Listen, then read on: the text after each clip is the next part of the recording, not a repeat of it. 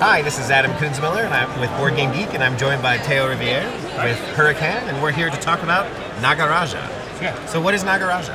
NagaRaja is a brand new two-player game. I co-designed with Bruno Catala. Then it rings a bell or two.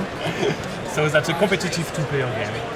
We take roles of adventurer, and by matter of fact, we both discover a temple. Oh, okay. They are the twin temples. Nice. And because we are both adventurers, we're going to try to explore it as best as possible. Sure. And better than Unified can. Right.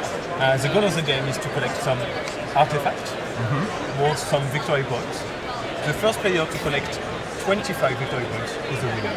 Okay. There's also another way to win. You can collect cursed artifacts, just like this one.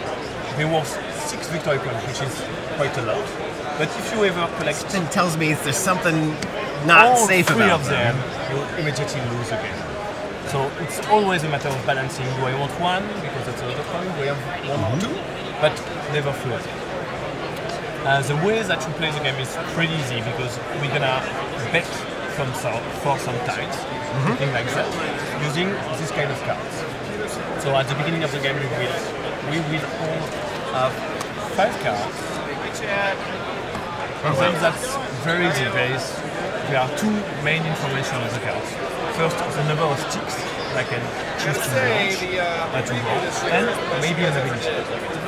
On my turn, the first thing that I do is, starting with the player with the compass, I choose as many cards of the same family, so looking for this symbol, as I want. So in the top left? Yeah.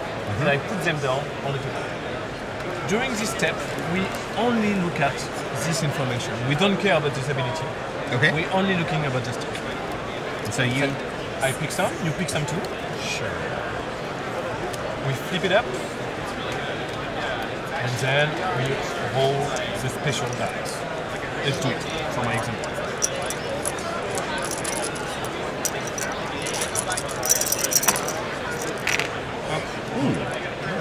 You can reroll this one. I reroll it. All right. I'm gonna cheat just a little bit for my example. So we look at how many points do we have. You have 7, you have 6, 7, 8. So in this case, you will win the time. Okay. I will come back to that later. But prior to that, we can choose to trigger the ability of the tile, of the cards. How do we do that? No, of the cards in our hands. In order to do that, we simply, turn by turn, discard one of the symbols, play a card, trigger his ability, and then go to the other player. We go back and forth until we all pass. Then we look who will win the time. Let's say, for example, that I play this card, and I'll get +2. So now I'm winning, and you're losing. So maybe you have to play something. Ah, got it. As soon as somebody wins, we just discard the card that we play. And this player takes the tile, put it on his temple, starting from the entrance. So they can start from any one of these lower entrances? And then connect to the other tile. If you ever make a straight path from the entrance to an artifact, you just flip it over. Makes sense. When the turn is over, the loser will get the compass. He also draw 3 cards, keep 1 for him, and keep 2 for him. So give the other. And give the other one to the player. Then we go back and forth until one player collects 25 victory points. So it's a race to 25 or not getting cursed.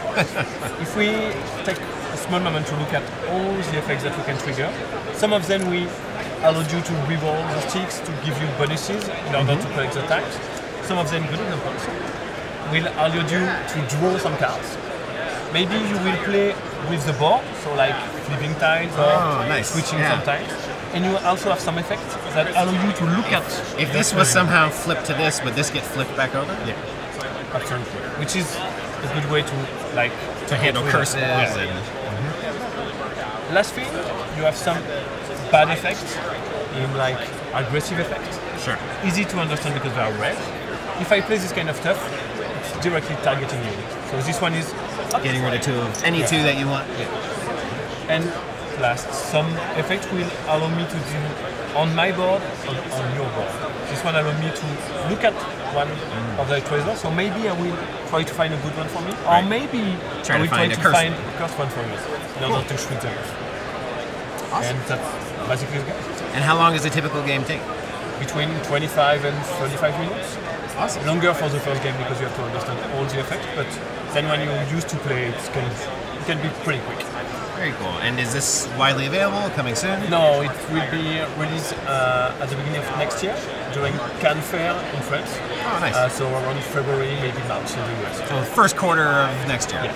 So, well, thank you again, Theo, for talking to us welcome. about NagaRaja.